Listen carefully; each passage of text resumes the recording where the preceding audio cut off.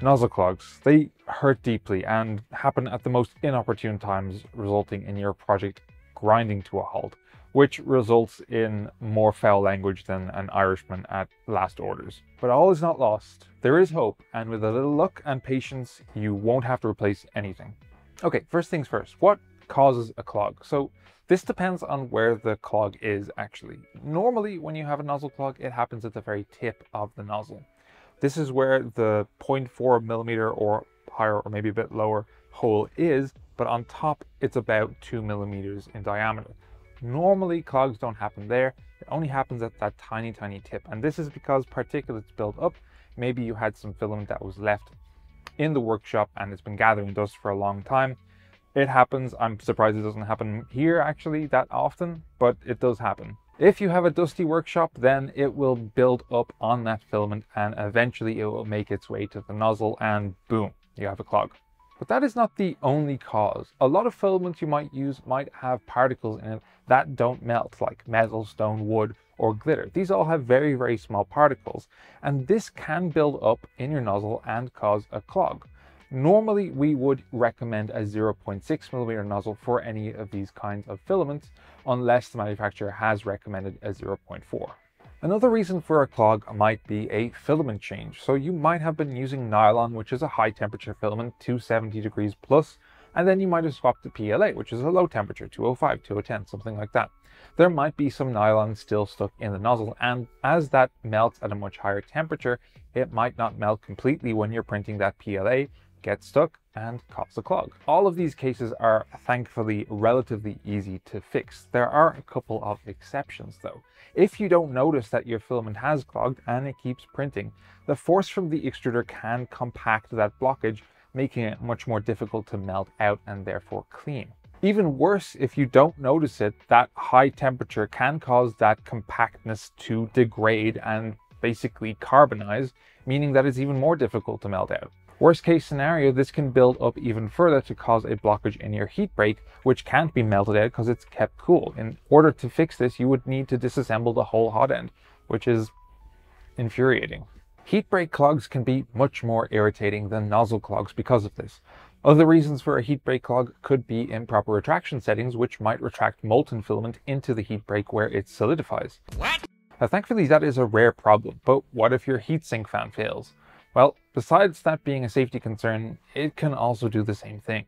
But we're going to offer some solutions in order to fix these problems, from very basic to considerably tricky. Let's get started. Okay, first up is a simple nozzle clog. In most cases, these are easy to fix. Simply turn up your hot end to a temperature a bit higher than the maximum recommended printing temperature for your filament. If you're using PLA, then a temperature of 240 is totally okay. If you have a hot end with a PTFE insert, then it's okay to reach this temperature for a short time, but not much longer. But you can simply remove the PTFE tube before. Okay, now that your nozzle is warmed up, you can use one of these. This is basically an acupuncture needle, and it comes with pretty much every printer that you get. It's about 0.3 millimeters in diameter, and it's perfect for using for a nozzle that is 0.4 millimeters or bigger. First up, remove your filament and slowly jab this up there. This will break the blockage and you can then push the filament through manually and it will extrude out the remains of the blockage. Repeat this a few times until the extruded filament looks clean. For more extreme cases, you can do a cold pull.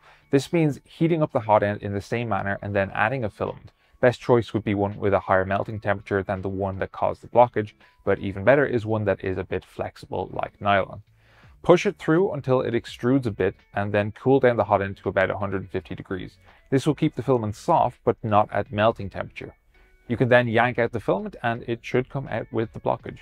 This is why nylon is a good choice. It's a bit flexible, so we don't want that strand of filament snapping when we yank it out. This is also why we warmed the nozzle a little bit, so that the actual filament and the blockage is kept near melt viscosity, so it's easier to pull out.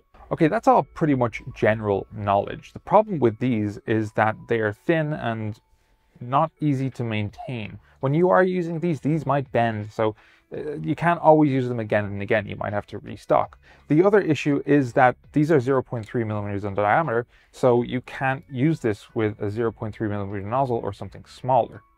In such a case, you would need to remove the nozzle from the hot end, but we still need to heat this up, so you could use a propane torch or something like this.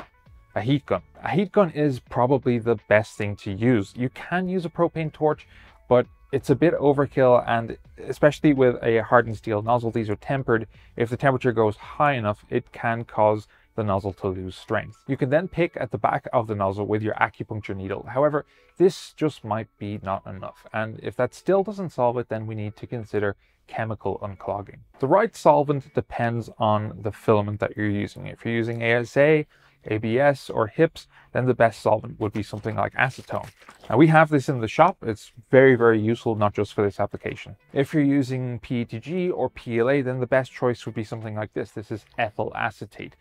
Don't know where to find this? Well, it's actually quite easy. Just go into a pharmacy or makeup shop and get some nail varnish remover that has ethyl acetate in it.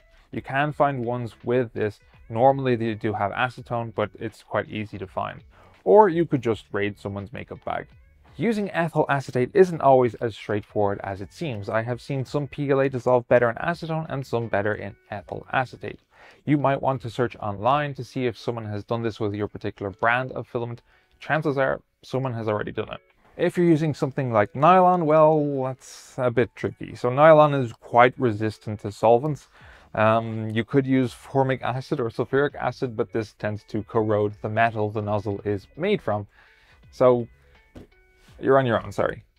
After immersing your nozzle in solvent for a day or two, just for good measure, you can pick at the back of it with the acupuncture needle to clear out anything, allow the solvent to evaporate, put it back in your printer, and try and heat it up and push some filament through. Okay, that's nozzles, but what about heat breaks? So this is a little trickier because you can't just melt this out. I have seen some people removing the heat break from your hot end and then using an Allen key to just push out the blockage. However, that means you have to disassemble the whole hot end, which is not that great. A lot of printers these days are being supplied with this little rod. It's about 1.5 millimeters thick, and you can use this to basically punch out the blockage from the heat break while the printer is on and everything is obviously assembled. You can get these or similar things on the internet, but you can also go into a hardware store and get something like a 1.5 millimeter tungsten welding rod, which works exactly the same. The only difference is these have sort of a handle on top, so they're just easier to use. So to use this, just heat up your hot end and jam this down your extruder with extreme prejudice and watch the mess fall out. Actually, very satisfying. If, however, this doesn't work, please don't continue jamming this down the extruder because you will compact that blockage, making it harder to remove. If you're having a problem getting it out, you would need to remove the heat break from the hot end and then use your heat gun or a solvent approach to get rid of it. If you're not sure where your blockage is, then you can use the acupuncture needle and just thread it through the nozzle. And if it blocks right there, that means the tip is blocked. But if it goes higher up, it might be an issue with the heat break. Okay, lesson over. Let's put this into practice. I have here a 0.25 millimeter Revo nozzle, which is blocked. I can't use the acupuncture needle at the tip because it's too small, and the nozzle and heat break are integrated, which may compound the problem. Let's see if my advice actually works.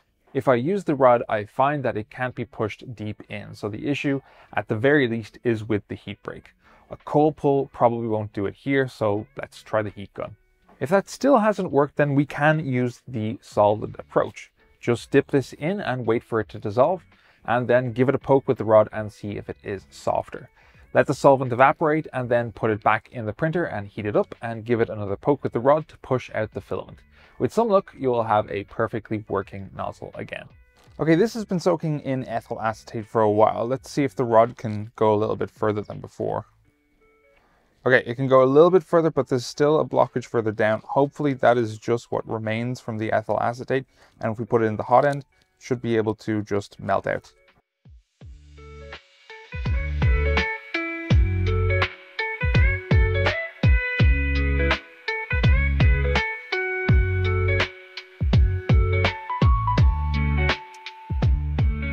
Yeah, success.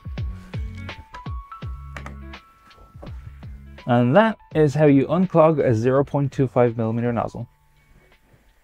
I hope this little guide has helped any of you having nozzle problems. And if you have any questions or you know of any other methods that are used to unclog nozzles, then please let us know in the comments below. Or you can join us on Discord where there is conversation every day. And we'll see you guys next time. Later.